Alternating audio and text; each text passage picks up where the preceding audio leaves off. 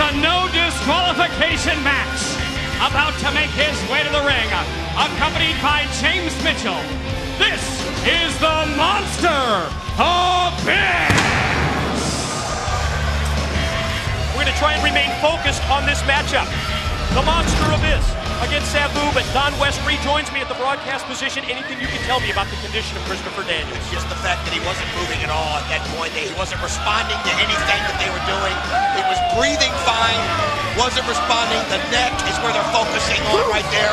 That last shot, I think, the chair, which was just so brutal, but Mike, it's pretty serious. There's no doubt about that. Ladies and gentlemen, we will endeavor to do everything we can to get you an update on the condition of the fallen angel, Christopher Daniels, whether it's later tonight here at Genesis or check out TNAWrestling.com. Let's get refocused on Abyss and Sabu.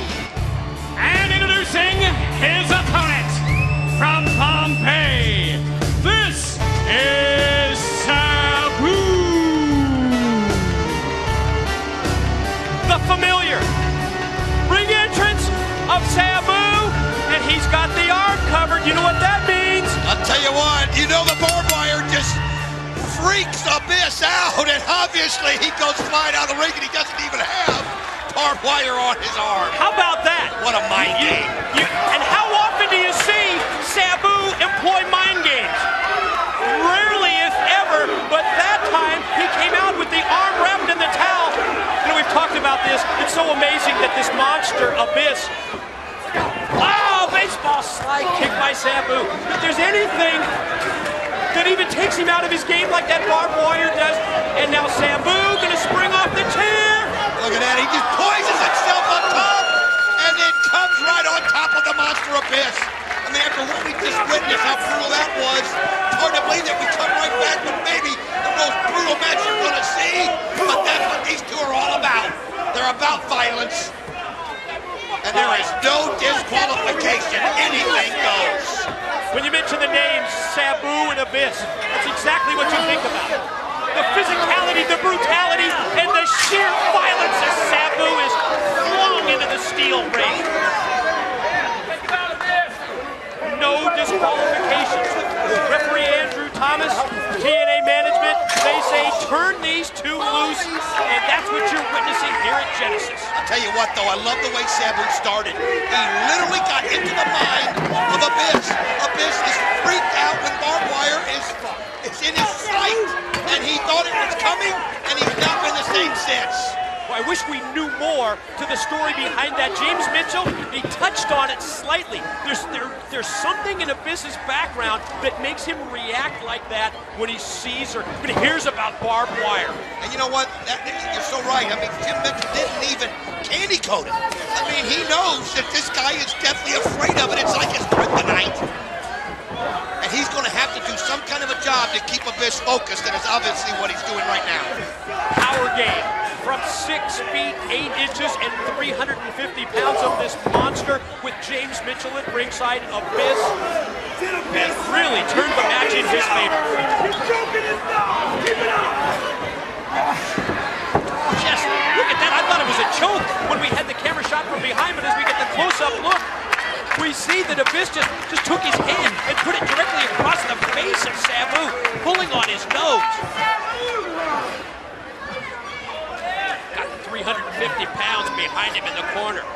Mitchell looking on so approvingly from ringside as Sabu gets driven right into the turnbuckle. Again. One shot right after another. I mean, he's not letting up. There's like 5 of them right there. And you can see Sabu trying to shake off the cobwebs. Sabu in trouble. Abyss stalking his prey. Positions him in the corner. Sets him up. Here he comes! Oh, I mean, it's like a charging bull. Oh, you can just see. I mean, it's obviously he clenched his back right there because you can see Sabu grab it. Just nowhere for Sabu to go at that point once he's positioned in the corner. And you see 350 pounds coming across the ring. You're right. Charging at him like a bull, like an elephant. Oh, he just busted his face right there. Repeated shots by the Monster Abyss. Nice shot by Sabu. You know, oftentimes you've seen this with Sabu through the years. When when he sees his own blood as he has now, with the blood coming down from the nose, it's possibly broken after what we've seen here. Sabu tries to turn it around, but no, Abyss just too much, scoop and a slam. I'll tell you what, it's almost like Abyss now realizes that Sabu doesn't have the barbed wire, and he's fueling on that. And he's using that to his advantage, and it's like he's free, and he knows that that is not going to come into play.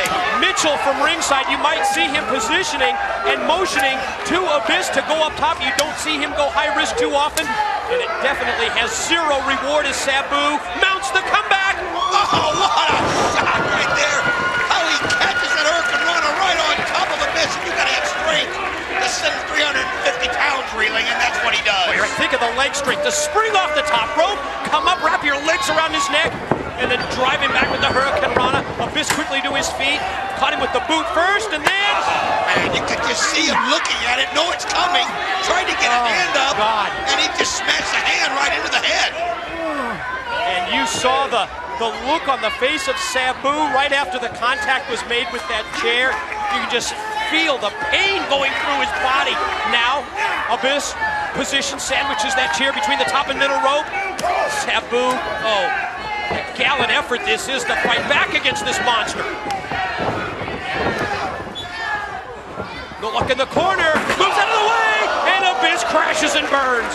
I'll tell you what, man, he just went head first, and there he goes, right off the rope, springboards back and uses that leg as knee to knock down the giant.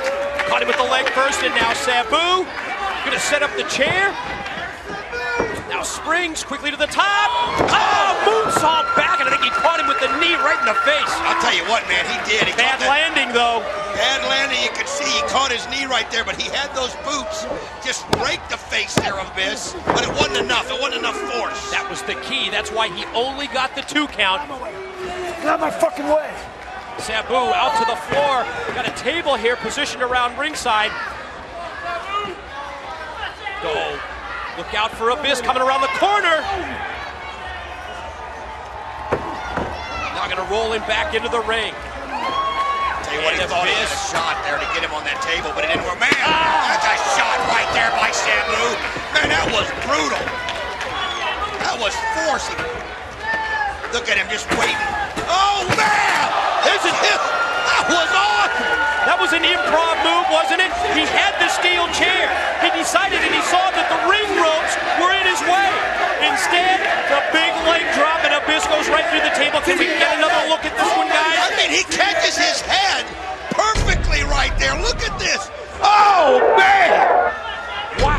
Like you said, improv, but I mean, you got to see that and make the move that quickly, or else you hit it by yourself. Wow, what a shot there by Sabu. That really is the key to the success of Sabu there. Throwing the chair down, driving all of his force behind the leg drop, the face of Abyss directly through the table. Wow. Abyss.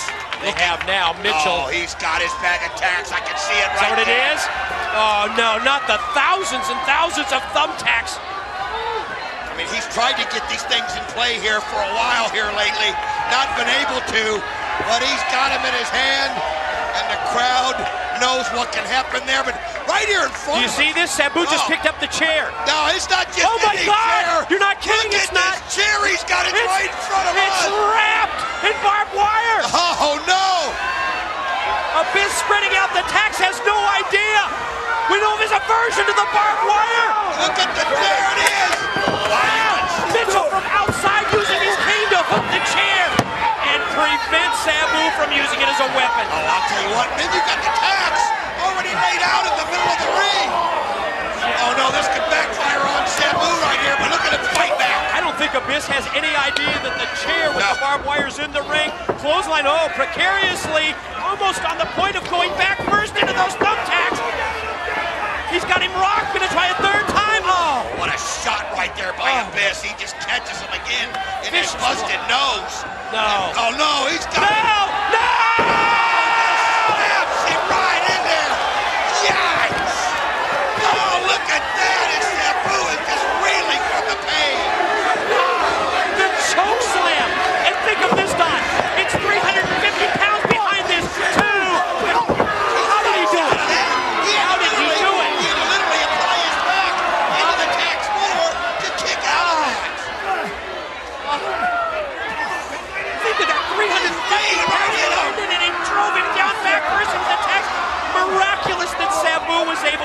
out.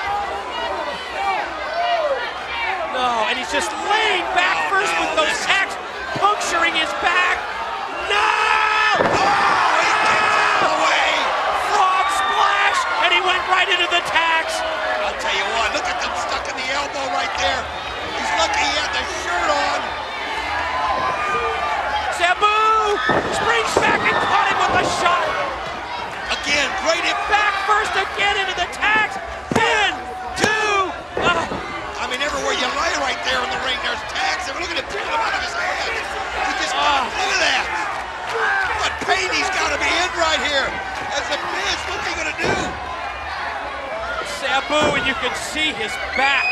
All the wounds from those tacks and fighting through the pain, you're right, Don. And then following up his offensive. Gonna go for the camel clutch. And just pulling back on it with everything he's learned. Oh, he's trying to get there, and you can see if Mitchell could do it, he would give him that rope, but he can't. No. And he's just holding His on. hand so close, and Oh, the he fist got makes it. Wow. Patented submission move of Sabu, taught to him by his late uncle, the famous Sheik. And now, the chair wrapped in barbed wire. Sabu brings it to the middle of the ring. You can see the look on Andrew Thomas's face as he's just see that barbed wire chair. Oh no, Abyss has him. No. Up. No.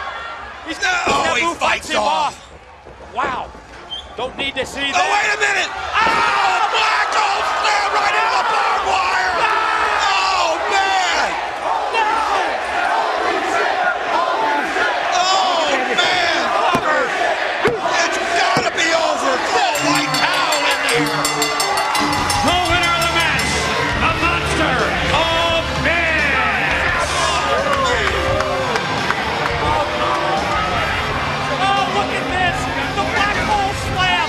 The 350 pounds behind the move as his back gets shredded by the barbed wire. Be careful. Here's a replay. Look at the force. Right into the barbed wire. Oh, my God. Wow. My God, what a brutal I tell you what, in spectacle the ring this right now, is. if you can show, Mitchell's talking to Abyss, and we can get a camera on him. Mitchell's talking to Abyss right now, trying to talk him into hitting him with the chair. And Abyss wants nothing to do with it because it's wrapped in the barbed wire. It still freaked him out.